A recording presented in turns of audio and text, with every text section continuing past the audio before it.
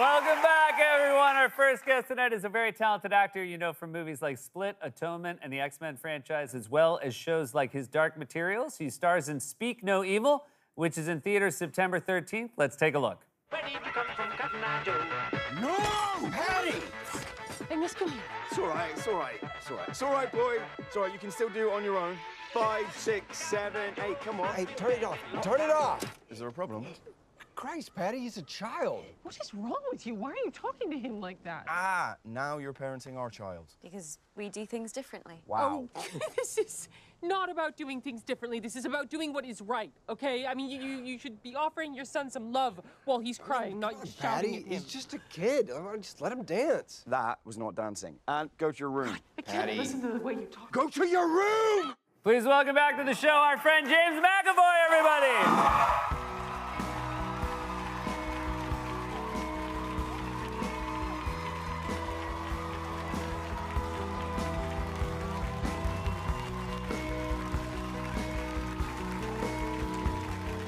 I'm good. Lovely, right? We're happy to see you. Thank you.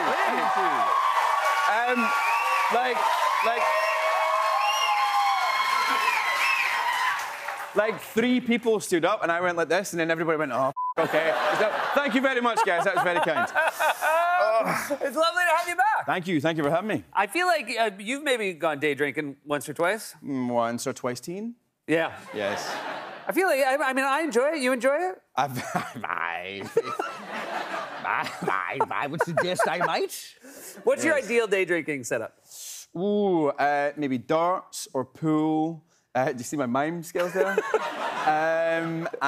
Darts, pool, maybe some food, and then maybe daytime disco. Wait, daytime disco, that is not, that feels very foreign to me. No, I think it feels quite American, actually. Really? Yeah, they definitely do that in Manhattan, right? Anybody been daytime drinking, daytime disco? You guys done it?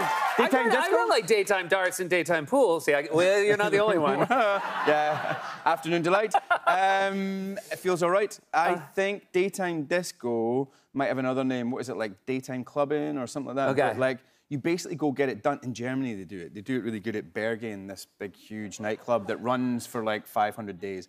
And it feels like that with the amount of drugs that people are taking, I think.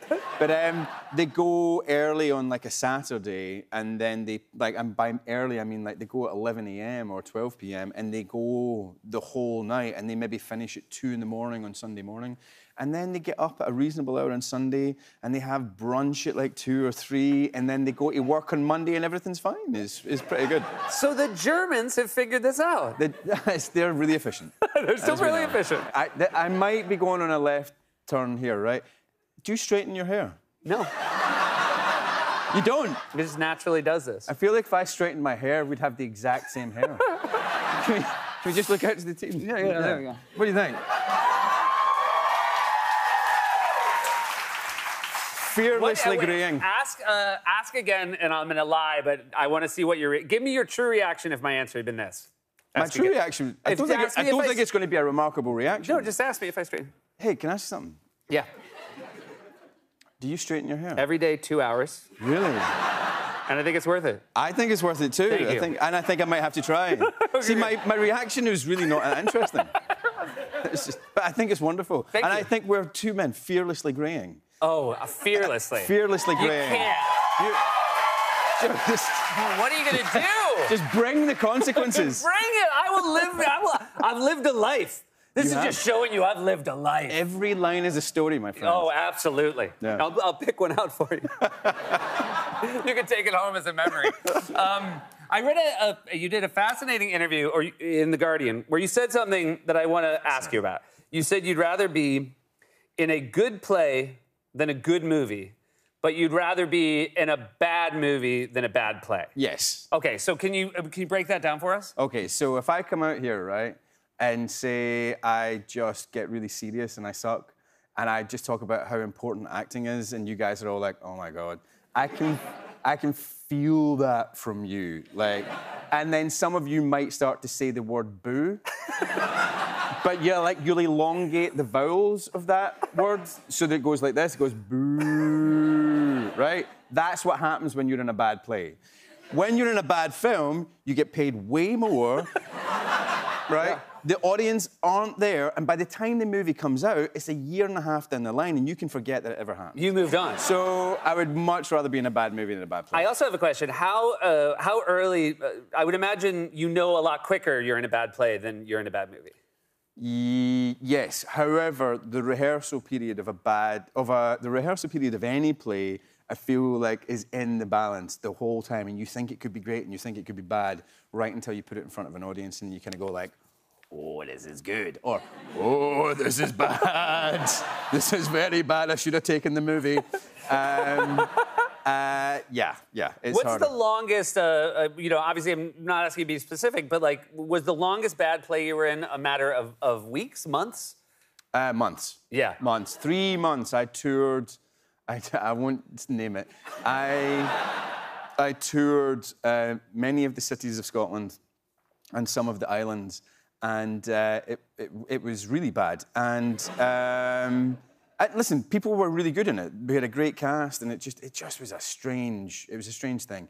And I got lots of no notices or bad notices, and then I remember, because it was still important to me at this time, I was very young at the time, I got one good notice, and it was in a paper that I really cared about as well. It was called The Stage, so it was like the theatrical newspaper.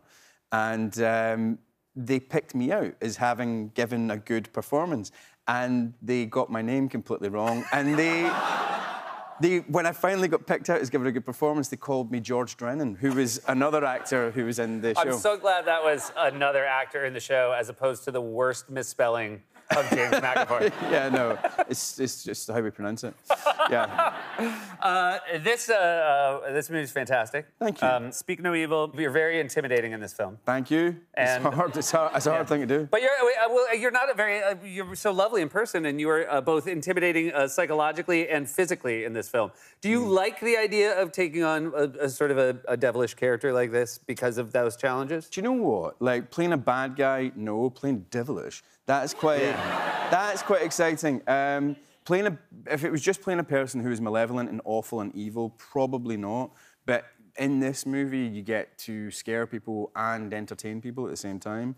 He's kind of a fun character to watch and spend time with as an audience, but at the same time, he's really upsetting to be around. And that's like a strange tightrope to walk. And so I knew that would be hard work, but quite satisfying work if we got it right. And I think we got it right. There's, I don't want to give anything away, but, it is about a family that goes and visits another family at a farmhouse. And one of the wonderful things about the character being devilish is your character's charm is one of the reasons this family makes this crazy decision to go and basically spend a week with people they just met. But it's only believable if you have that charm to it. So that's a really cool part of it. I think so, yeah. It's a real tightrope, the whole film, and it's sort of, it's really upsetting, and it's really scary, and it's really horrific, and it's really funny and really entertaining all at the same time. It's a strange mix, but I'm really proud of it. Well, it's fantastic. I have a lot more to ask you. We'll be right back with James after this.